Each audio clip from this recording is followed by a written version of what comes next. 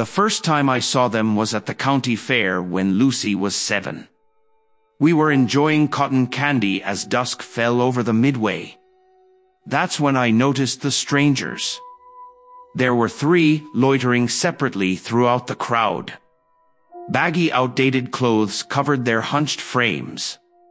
But what struck me most was the frozen, 2 wide grins each wore beneath sunken eyes. Like grotesque masks they couldn't remove.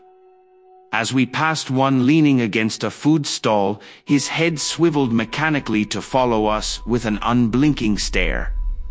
His smile seemed to widen, devoid of mirth. Every instinct told me these were not mere eccentrics, but something more sinister lurking amongst the unsuspecting families. Still, I wrote them off as local oddities people tolerated. As long as they kept their distance, I had no reason to feel threatened by their presence. But a lingering unease soured the rest of our evening. Those smiles masked something profoundly unnatural behind their human facades. Over the following year, sporadic late-night sightings began. I'd occasionally glimpse one of the smiling ones, as I dubbed them, passing under a streetlight then slinking into darkness. Always grinning with that same irrational exuberance. Others around town whispered of seeing them, too. But most turned a blind eye. Then people started disappearing. A teenage babysitter here. A single mother there.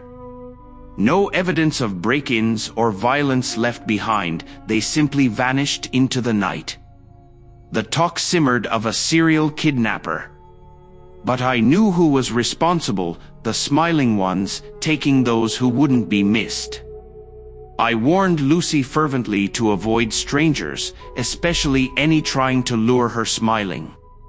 She sensed my dark obsession with those phantoms, though too young to fully comprehend the threat that now lurked outside our home. That false sense of safety was shattered late one foggy afternoon. I was gardening as Lucy played with dolls by the back fence. Glancing up from my weeding, a jolt of horror shot through me. There in the mist stood one of them, gangly and hunched, head cocked, staring at my daughter. It took all my self-control not to scream as I approached. But as I drew close, the figure receded into the wafting fog until fading completely. Trembling, I scoured the area but found only undisturbed grass. No footprints or evidence of trespassers. Had it been just shadows and imagination? Either way, dusk was no longer safe. I ushered my rattled daughter indoors, skin crawling with the sense of hidden eyes upon us. That week I invested in cameras and motion lights I installed myself while Lucy was at school. I'd capture proof of the freakish beings, then authorities would have to intervene. As long as we were vigilant, we'd be safe. But the smiling ones evolved in cunning, learning to avoid and disable the new systems. Brief electrical surges would precede their arrival as cameras mysteriously went dark. Images revealed only blurred streaks and static. They knew when I slept and when the house was empty. Soon even Lucy grew cognizant of our uninvited guests peering through windows or hovering at the tree line. I often heard her talking to herself about the funny guys watching. She seemed less afraid than I was, only cautioned. Then last month it finally happened, my worst fear made reality in a flash. I bent down to inspect a disabled motion sensor when Lucy called from the driveway. I glanced up to see a pale, gangly figure holding her hand, grinning down at me. Time dilated as I shouted and sprinted toward them.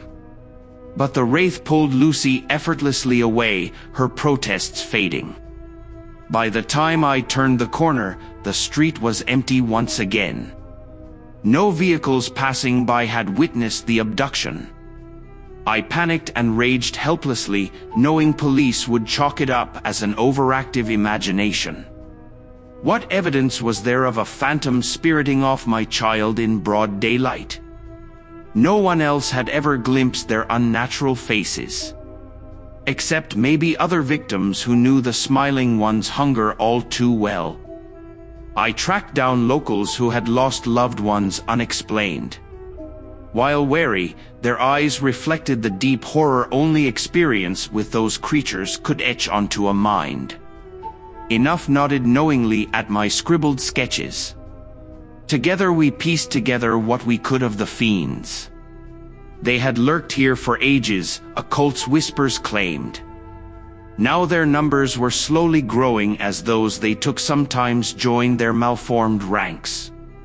It was a pattern of encroaching infestation too slowly paced for most to notice. Not until your loved one never came home.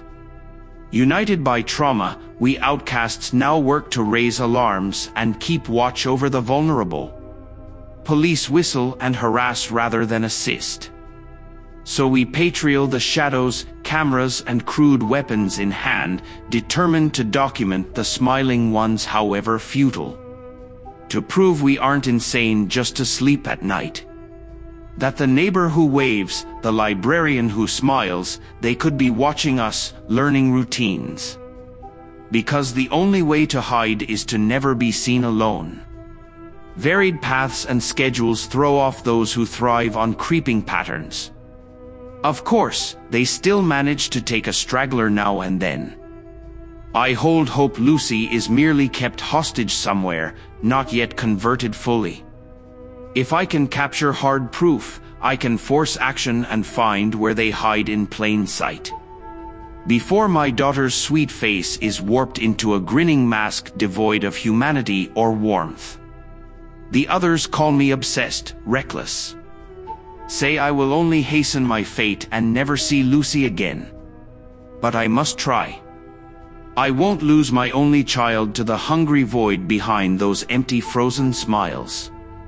So now I watch the streets alone night after night, camera in hand.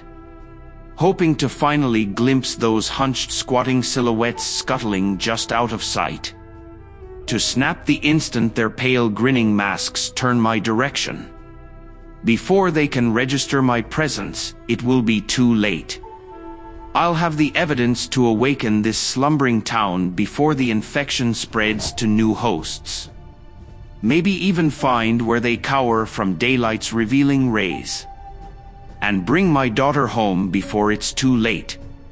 Before she becomes one of them. The smiling ones stole Lucy from right under my watch. But they made a mistake in not taking me too. Because I have nothing left to lose in hunting the hunters. And with enough time and courage, even the cleverest monsters make mistakes. It's only a matter of time until they slip up. And then these desperate hands will wrench open their world to unmask the horrors festering inside. I will have justice for my daughter and the other innocents taken. This I solemnly vow. The next one who greets me grinning will find their own mask ripped away for all to see what rides beneath.